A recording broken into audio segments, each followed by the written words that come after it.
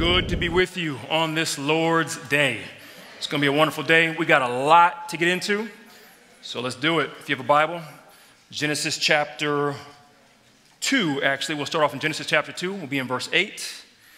Genesis chapter 2, verse 8. If it's your first time here, welcome. My name is Scotty James, one of the pastors here. Very excited to partake in the Word of God with you this morning. It's going to be good. Genesis chapter 2, verse 8. And we'll start off by looking at verses 8 to 15. While you flipped there, a couple weeks ago, Pastor Matt, before he gave the sermon, he started out by asking the question, okay, now what? And it really resonated with me because I think it hits a nerve that all of humanity must wrestle with. We have these landmarks, these events in life that we look forward to, but the question still remains, even when you hit those landmarks. So a child is born. Wonderful. Okay, now what?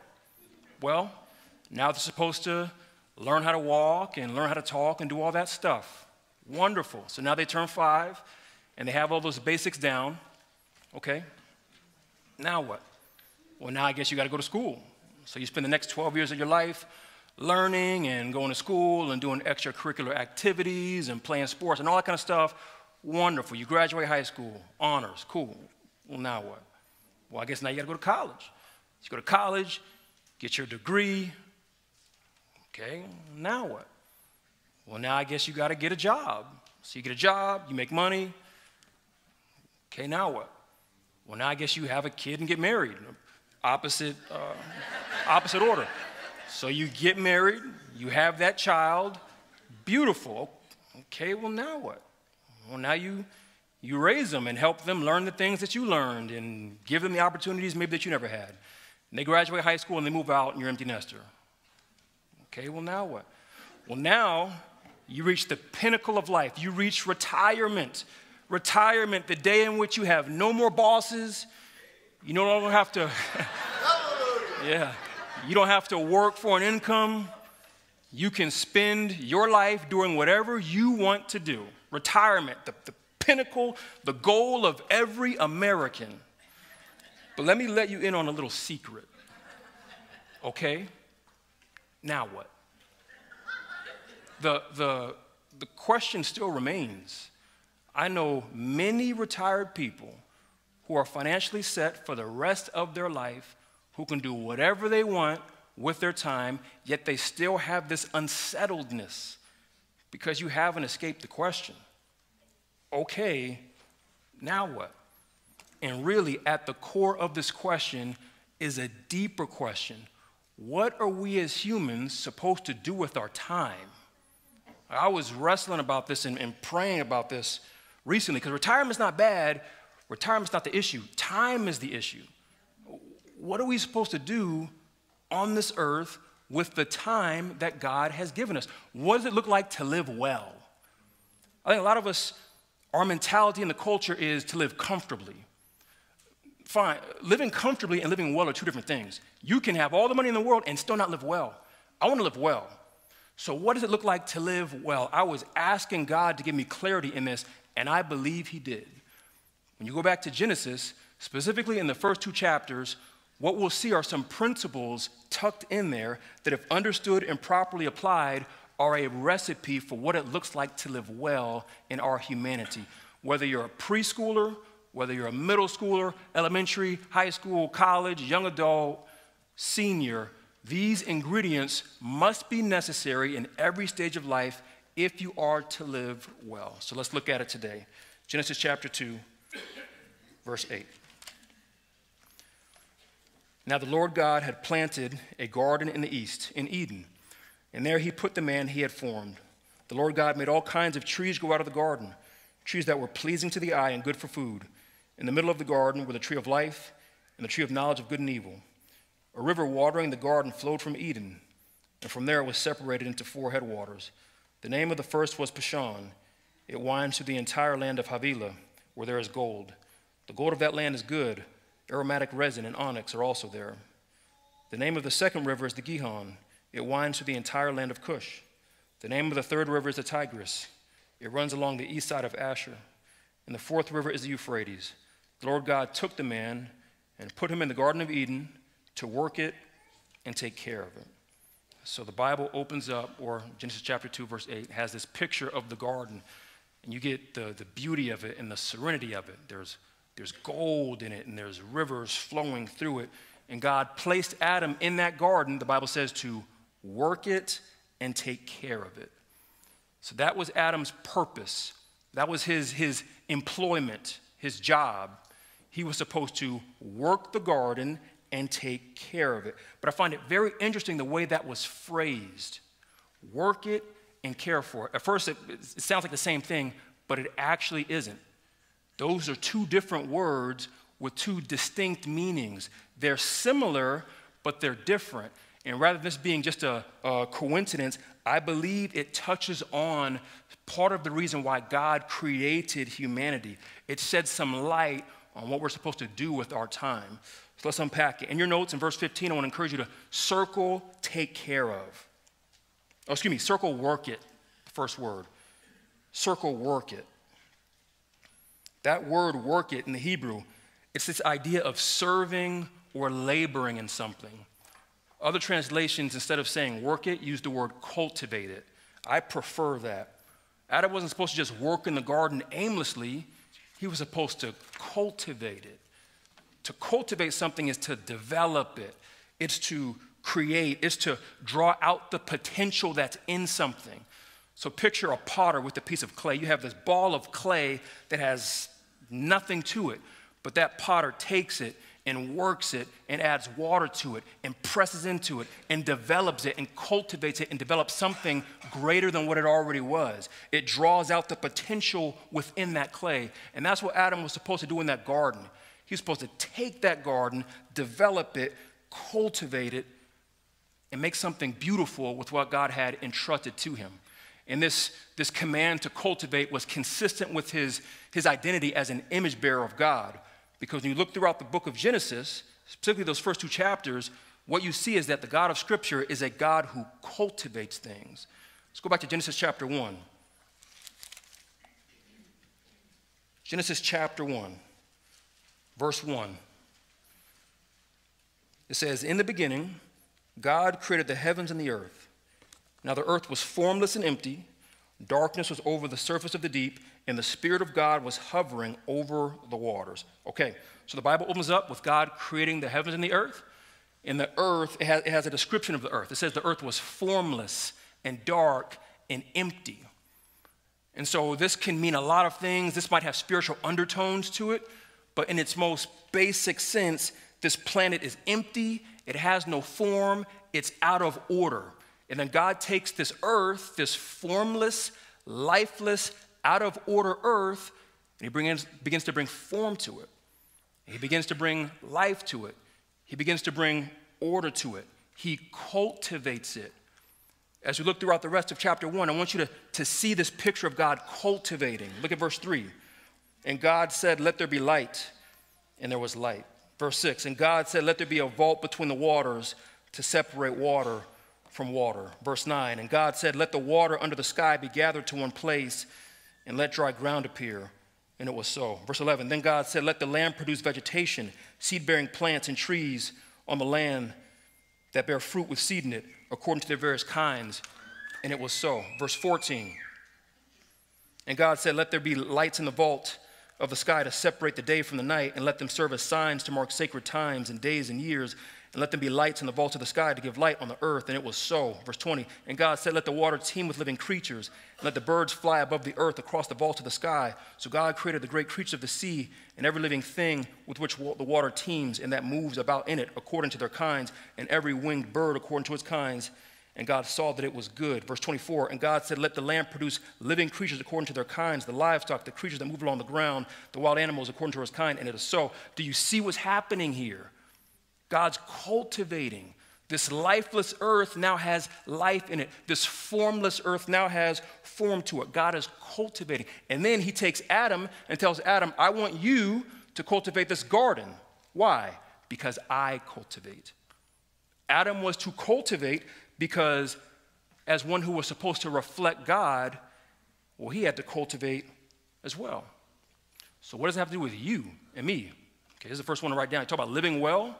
You were created to cultivate. Write that down. You, me, we were put on this earth to cultivate. To cultivate.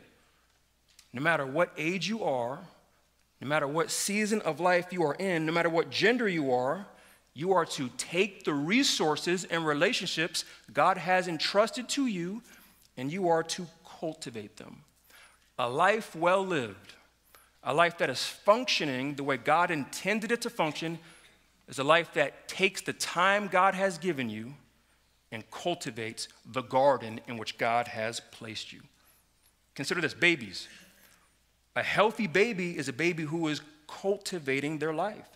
A baby learns to walk, learns to talk, learns to eat solid food, learns to use their motor skills. That's all cultivation of their body. And then when you go to elementary school, academics is meant to cultivate the mind. All seasons of life, preschool down to retired, we were made to develop, to build, to create, to draw out the potential within the things and the resources that God has placed in our life. And I give you a few aspects of life I want to encourage you that you need to be devoting time to cultivating if you are to live well. It won't be on the screen, but it is a few for you right now. Cultivate your relationship with God. Okay? A life well lived is a life that cultivates their relationship with God. Listen, God does not desire a stale, stagnant, plateaued relationship with you. God desires that you would be growing in your knowledge of him, growing in your love for him, growing in your intimacy and nearness to him. Well, how does that happen? It doesn't happen by just sitting back. You've got to put forth effort, put forth energy, put forth focus by his grace into cultivating that sort of relationship. Second thing, cultivate a relationship with God's people. Cultivate a relationship with God's people. Cultivate a relationship with God's church. Shallow relationships happen. Right? Acquaintances happen. Deep relationships must be cultivated. There must be effort put forth. There must be energy invested. Third one, cultivate the gifts or the graces that God has put within you. Cultivate the gifts and graces that God has put within you. All of us have gifts. The Bible calls them spiritual gifts. If you look at that word, it's actually grace. The Bible says that all of us, if you're a believer, have measures of grace, measures of spiritual ability in which God has placed in you. And your job is to identify that measure of grace and to cultivate it and develop it so that others are blessed around you.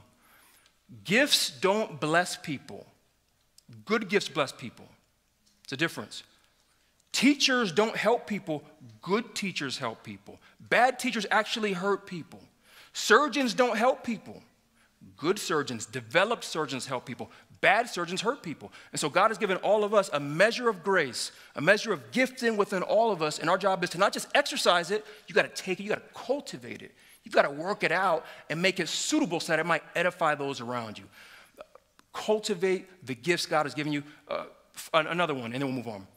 Cultivate the gifts God has placed around you. Okay, God has put gifts in you, and God has put gifts outside of you. He's blessed you with certain things. You got to cultivate those things. If you have a business, your job is to cultivate that business.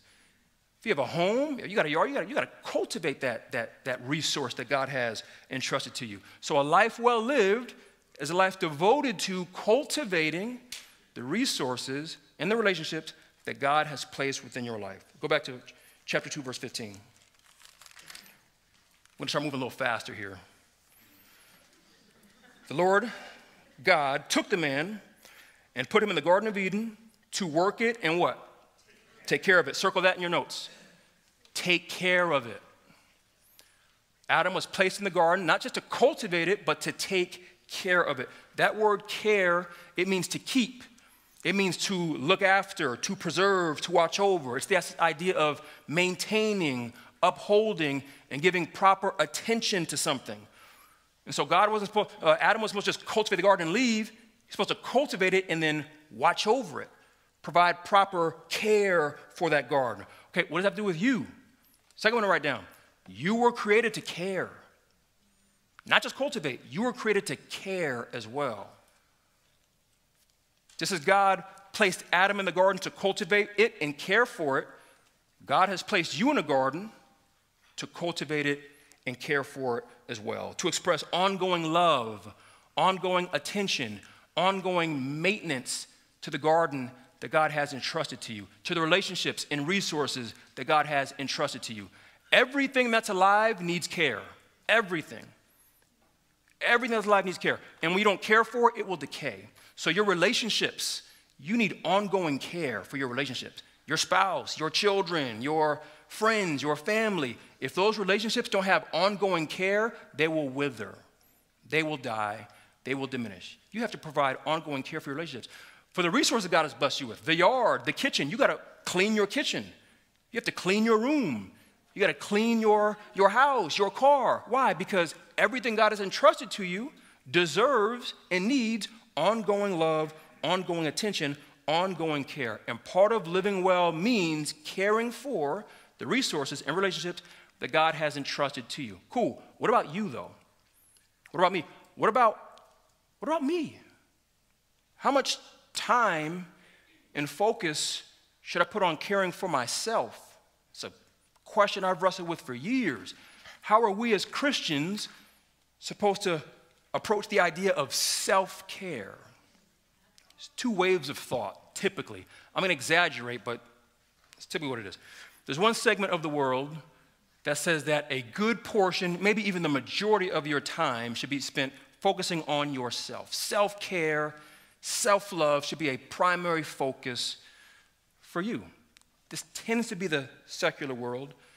And the thought is that if you don't love yourself, if I don't love me, how can I love you? So I'm supposed to eat organic, non-GMO foods.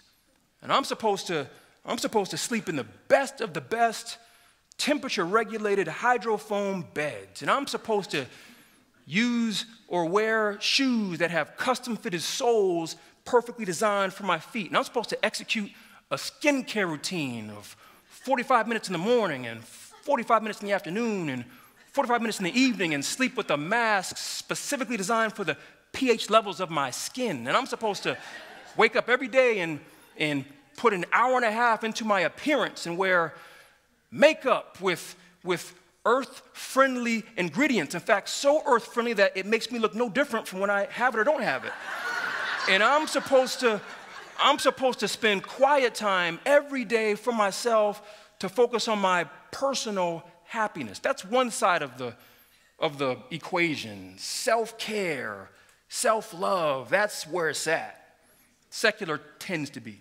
Then you got the other side, and this isn't all Christianity, but this tends to be more in the Christian community, where I'm not supposed to care for myself.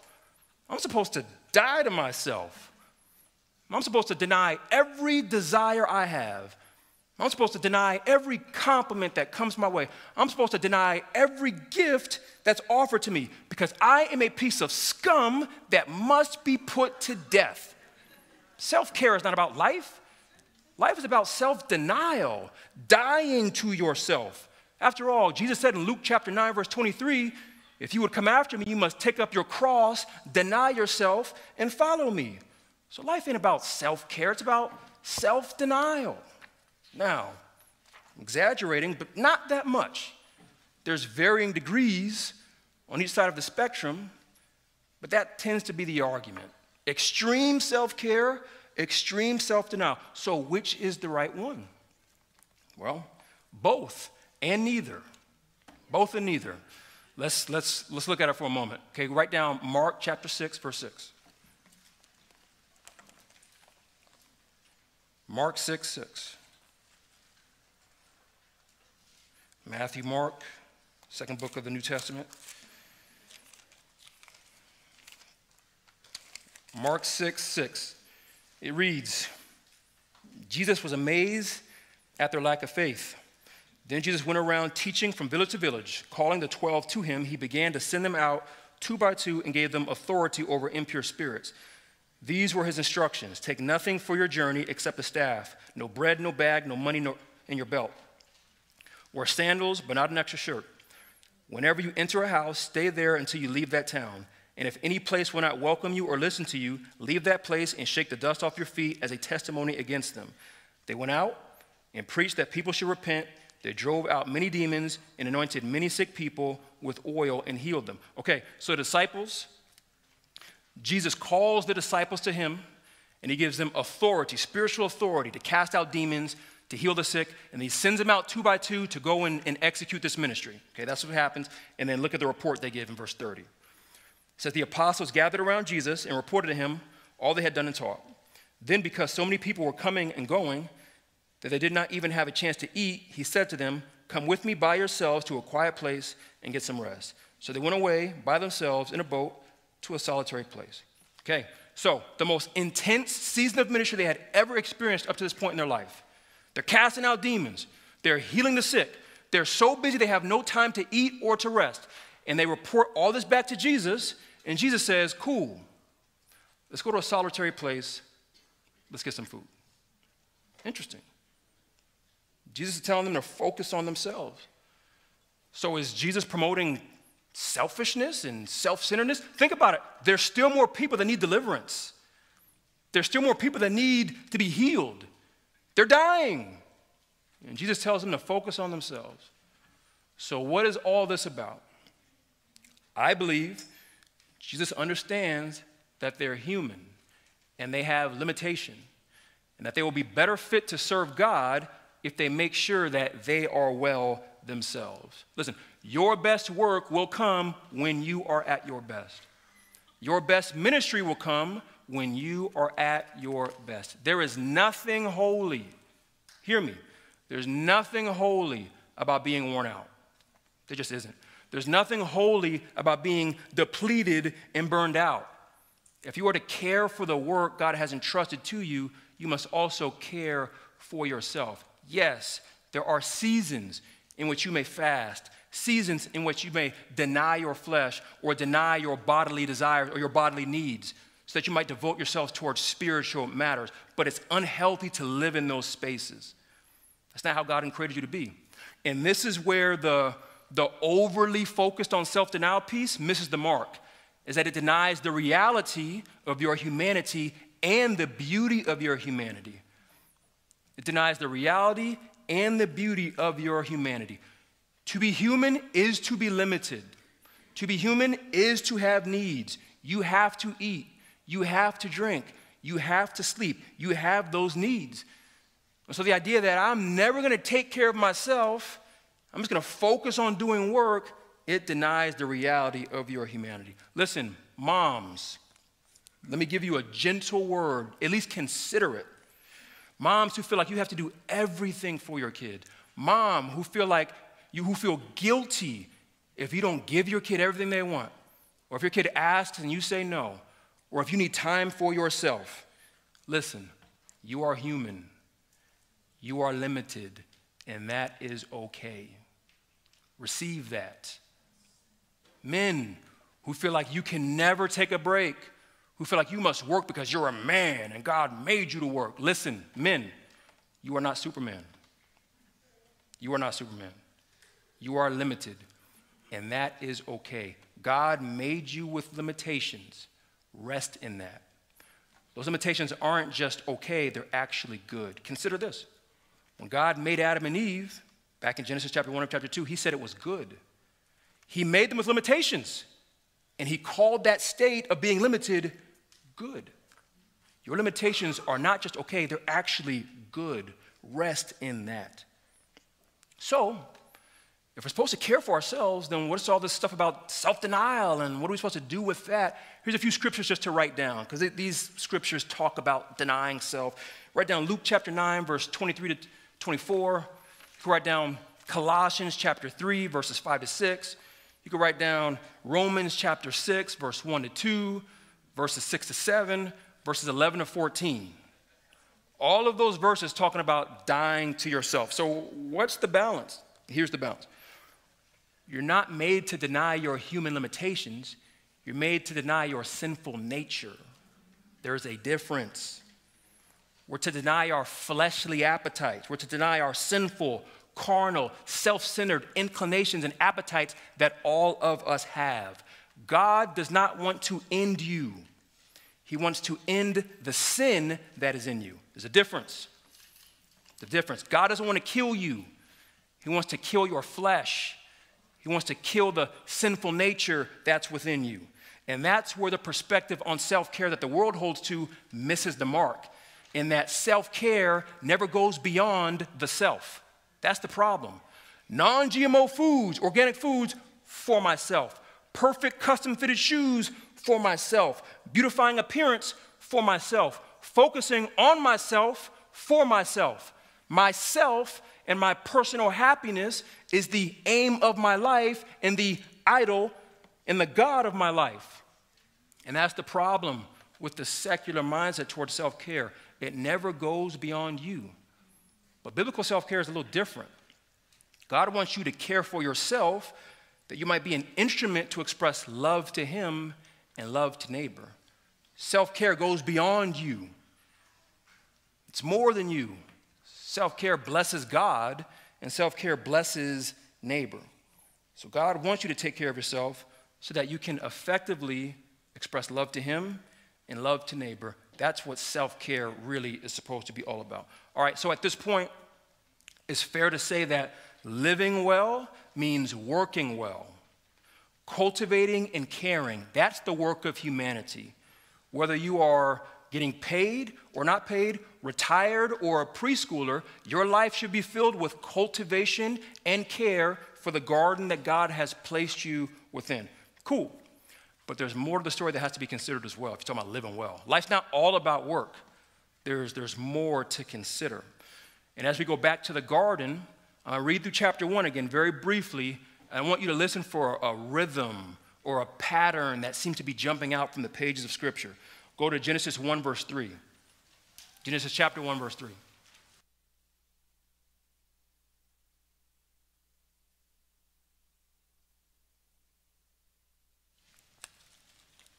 Listen for the pattern.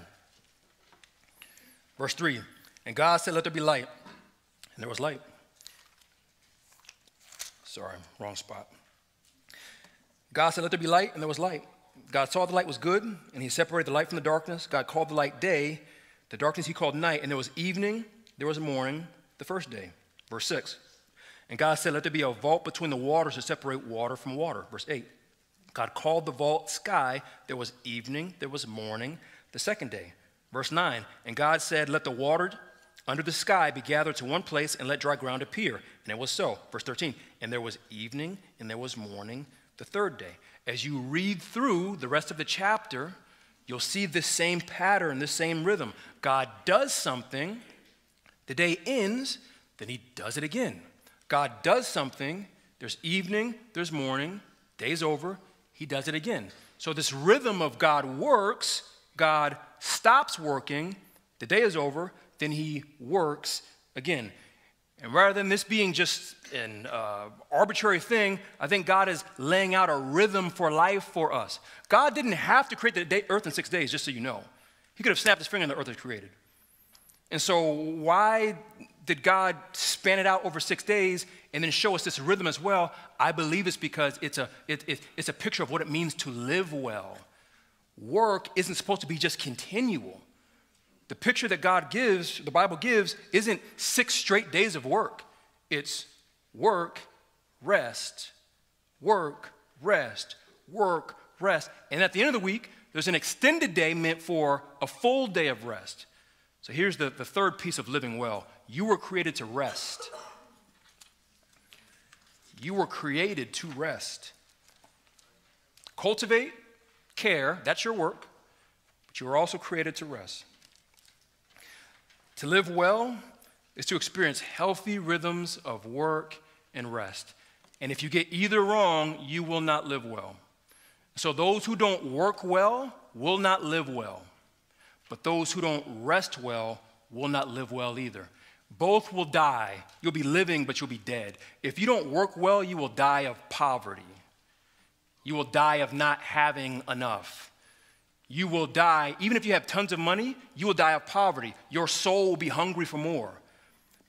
There are some who have tons of money, who don't care and cultivate, who are constantly looking for more, buying things they don't need, looking for more experiences. You're dead while you're living. You're not satisfied. You're looking for something to fill yourself with. You're not living well.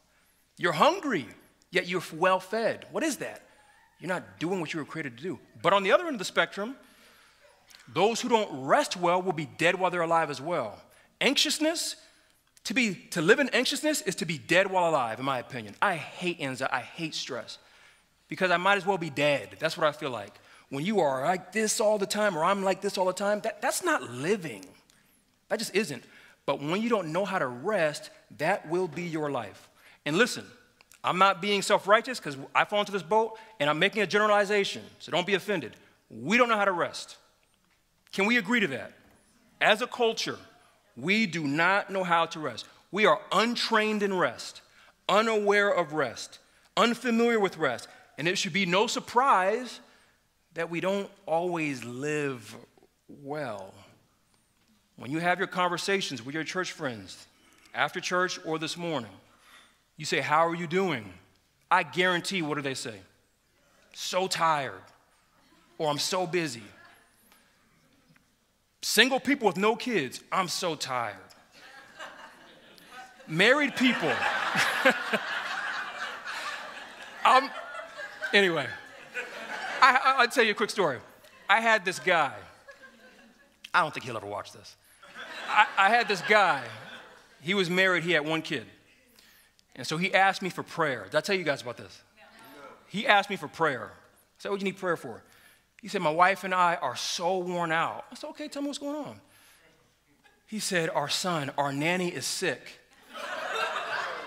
And we've had to, work with our son for the past few days. Can you pray for me for strength?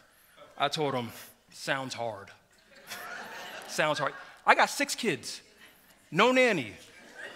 And you're complaining about one kid with a nanny? I'm not praying for that. I'm sorry. I'm not praying for that. I digress. What was I talking? I lost my spot now. I don't know. We don't know how to rest. We don't know how to rest. Everybody's so tired. Everybody's so busy. We substitute rest for caffeine. Amen. We substitute rest for caffeine. God didn't make us to go. We have to learn how to rest. Now, before we close, we can live our life, spend our time cultivating, caring, resting. There's one more way you can spend your time, and that's wasting. Wasting is another way that you can spend your time. To waste is to squander. It's to throw something away. It's to spend something in a pointless, useless, aimless fashion. To waste the time that God has given you is to use your time in a pointless, aimless, purposeless way. When you waste something, you get nothing back in return. A waste of time is when you use your time and get nothing back in return. You may say, what about resting? If I sit and look at a sunset, isn't that waste? No. Resting isn't a waste. Resting gets you something in return. It replenishes you. The purpose of rest is to many things. I want to have a series on rest soon. But one of the most basic things that rest does is it replenishes. It renews your humanity. It renews your soul, renews your mind, renews your strength, renews your love. There's a good return on rest. But many of the things that we call rest are really just waste. If you have an activity that you call rest, but it doesn't renew your mind, renew your humanity, renew your soul, renew your love, renew your energy, but instead depletes your mind, depletes your energy, depletes your humanity, that is waste. Hear me on that. I'm not being judgmental. I'm just keeping it real with you. That is waste. If you do something and afterwards your mind is uneasy and you're more anxious and you're more wanting, that is not rest. It's just not. It's a waste of time. That's what that is. And if we live our lives filled with waste, we will not live well because God did not create humans to waste. I believe he didn't. I really believe he didn't. God gave us enough time to do everything he wants us to do. I believe that. I heard that years ago. I've stuck to that. You have enough time to do everything God wants you to do. You have enough money to do everything God wants you to do. You have enough energy to do everything God wants you to do, but you don't have enough to waste. Actually, some of us do have enough to waste. I don't have enough to waste. I don't have enough money to waste. I don't have enough energy to waste. I don't have enough time to waste. And so if you're feeling like, oh, there's not enough time, I don't have enough money, I don't have enough energy, I mean, maybe something's off, right? You might need to get help. And so I'm talking about the 80% of the population where all those things are stable. You might be wasting time. You might be wasting money. You might be wasting energy doing things you don't really need to be doing. It's not what God made us to do. So as we wrap up this time, as we close, here's a question to really chew on this week. Okay, don't just dismiss this. I would wrestle with this in your quiet time. God, am I living well? Am I living well? Am I working well? Is time devoted to cultivation in my life? Am I cultivating a relationship with God, a relationship with people, cultivating the resources God has given to me? Is time devoted to caring? Am I caring for the garden in which God has placed me in? Caring for those relationships, caring for the possessions that God has blessed me with, caring for those resources. Is time devoted to rest? Do I even know how to rest? Do I know how to cease from work and replenish my humanity? Or am I living a life of waste? Am I wasting money? Am I wasting time? Am I wasting energy? Am I depleting myself when I'm supposed to be re-energizing myself? Really reflect upon these things and ask God to give you clarity in these matters.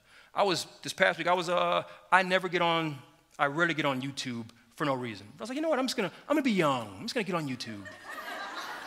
So I got on YouTube for about 25 minutes, and afterwards, I was just, scrolling, just looking for whatever. I felt so stupid afterwards. I'm being serious. That was probably the stupidest thing I've done all year. Afterwards, I felt anxious. I felt wanting. I felt confused. I felt kind of dirty. Just something like, what am I doing? What a waste of time. Now, I'm not saying that you can't get on, every time you get on YouTube is a waste of time, or anytime you get on social media is a waste of time. I'm not saying that. But I am saying you gotta be honest with yourself. If you are just aimlessly looking for something, and you get off your phone, and you find yourself still in wanting, kind of anxious, kind of needing something more, you just wasted time. Just keep it real with you. Surrender that to God. Ask God, is this really replenishing me? It's not just that, it's many things.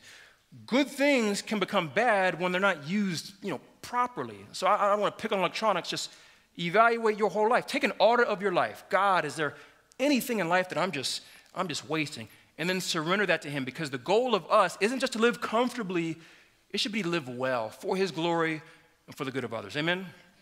Amen. Reflect upon these things and see what God does. Let's pray.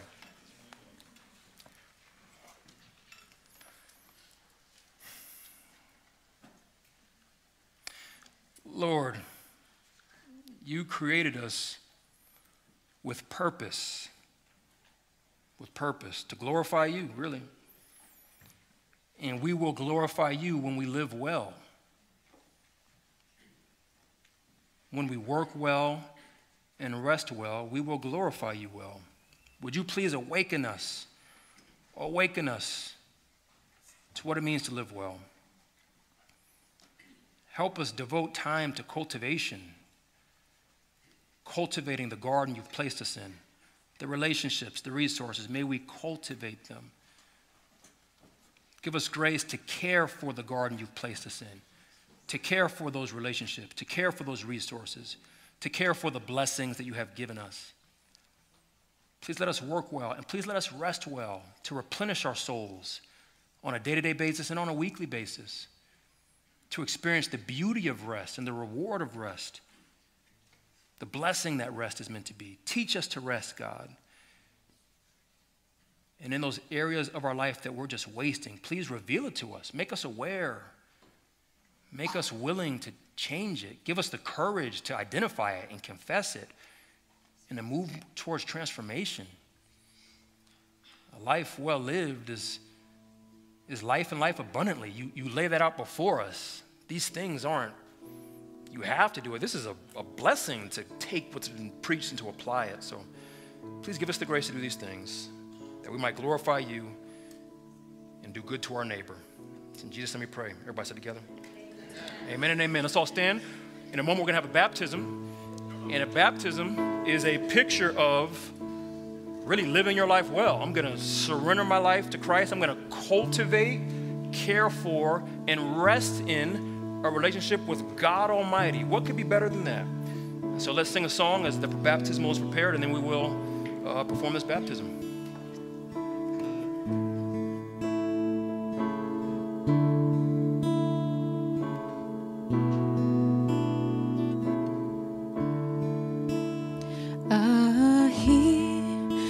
Savior say, thy strength indeed is small.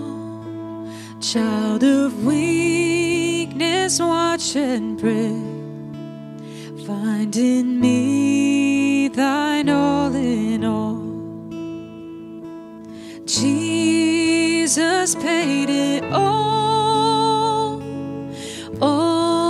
to him I owe. Sin had left a crimson stain. He washed it white as snow.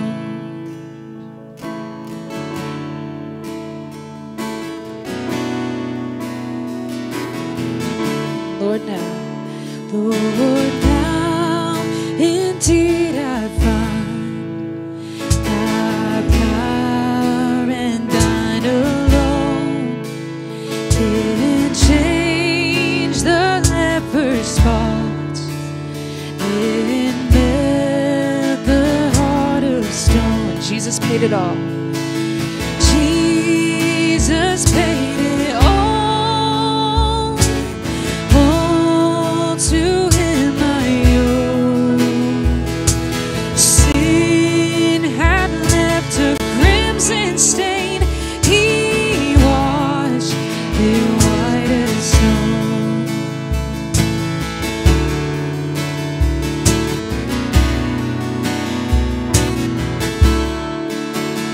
And when before the throne I stand in him complete, Jesus died my soul to save. My lips shall still repeat. Jesus paid it all.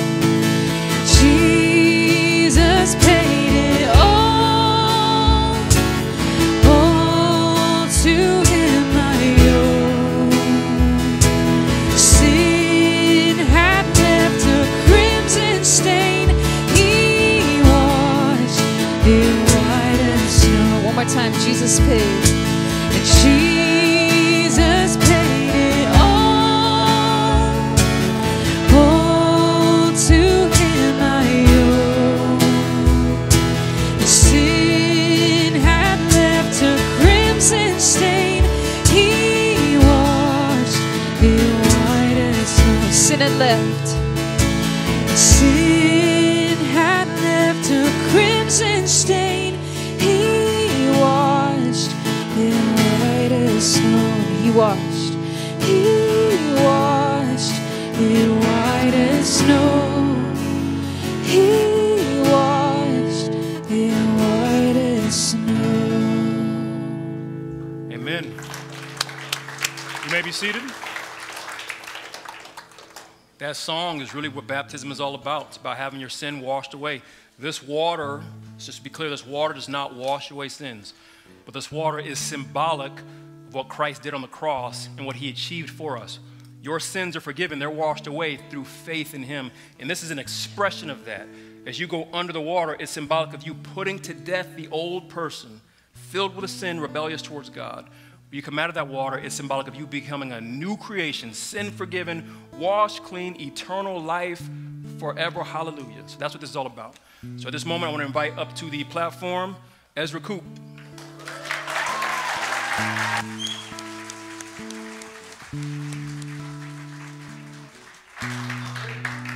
Grab the microphone there. All right, Ezra, go ahead and tell everybody your name. Let's try one more time to make sure the mic's working. Say it again. My name is Ezra. Very good. And Ezra, how old are you? I'm 11. 11. All right. Ezra, so help us understand, why do you want to be baptized today? I want to be baptized today because I want to be cleansed of my sin and to show that I want to be Christian for the rest of my life. Very good.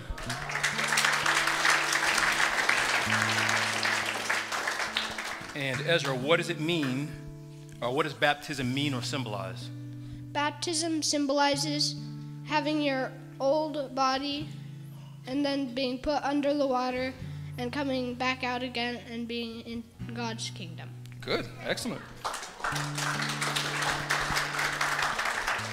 And Ezra, how can someone have their sins forgiven? Someone can have their sins forgiven by trusting in Jesus Christ who died on the cross. Excellent. And what does it mean to persevere in the faith? What it means to persevere in the faith is keep believing in Him, keep trusting. Amen. Come on into the water.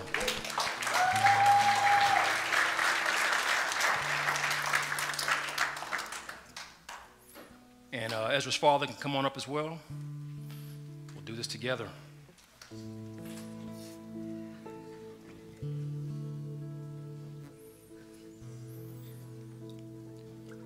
Before we pray over him, anything you want to share with the congregation or share to your son with the microphone or anything?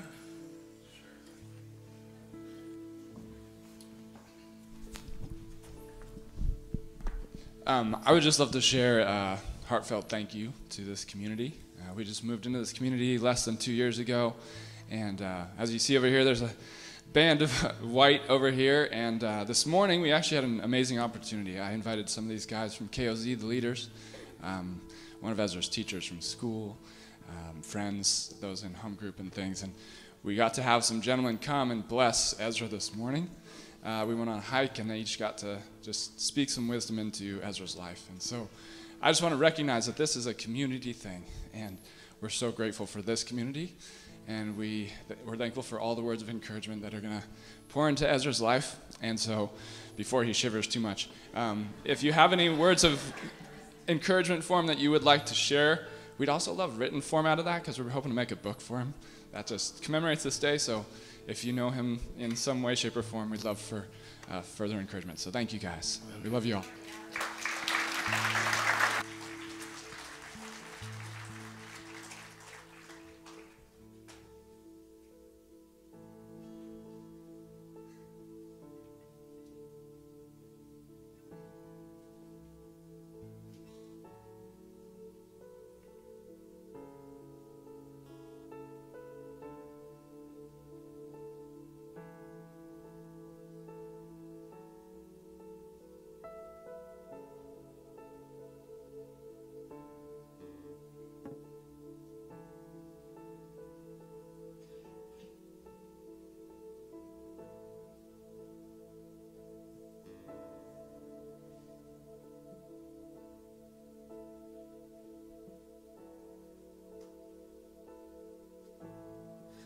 It is our privilege to baptize Ezra in the name of the Father, and of the Son, and of the Holy Spirit. Plug your nose, buddy. Plug your nose.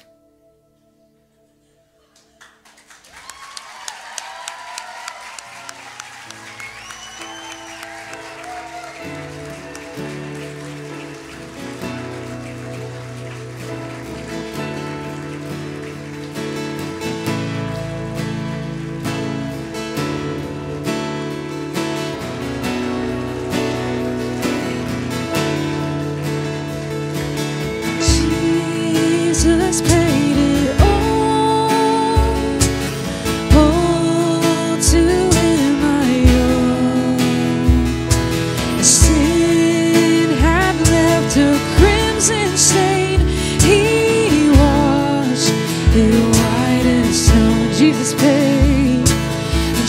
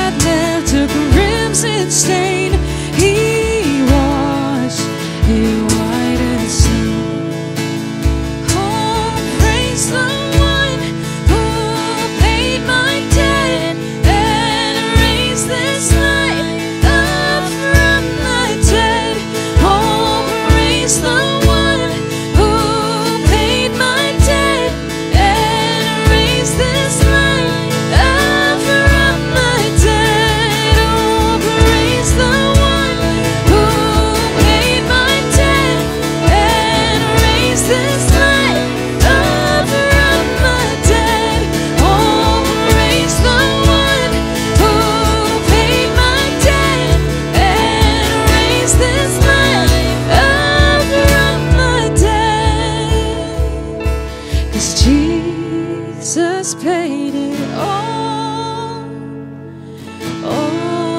to him I owe. Thank you, Lord.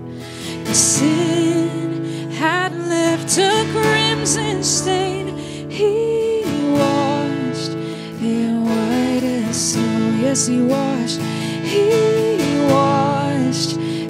white as snow.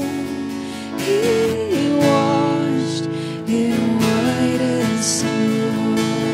Praise, hallelujah. Thank you, God. Let's all sing together with one voice. Praise God, from whom all blessings flow. And praise God, from whom all blessings flow. Praise him, all creatures here below. And praise him above, ye heavenly hosts. Praise Father, Son, and Holy Ghost. Amen.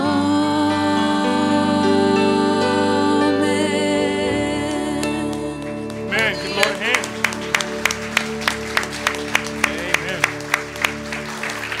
Amen. Amen.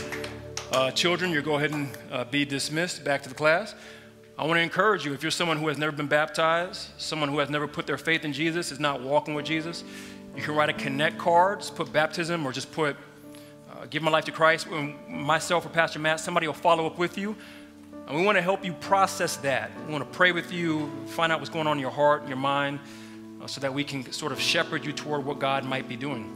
If you need prayer for anything, in addition, even if you want to talk about that right now, our prayer team will be here. They would love to pray with you, encourage you, hear what's going on in your heart and in your mind. And I just want to encourage you, couldn't encourage you enough this week, really spend some time, 10 minutes in the morning. God, help me understand if I'm living well. Am I cultivating things? Am I caring for things? Am I resting well enough, or am I just wasting? And if you feel like something's off, pray, okay, God, I confess that. Help me fix that now. That's what spiritual transformation is all about. It's about bringing our things towards God, confessing those things, and then receiving his grace to change. So reflect on those things, talk about them in your home groups, be really honest, and let's be a people who live well. Amen? Amen. All right, God bless you. See y'all next week.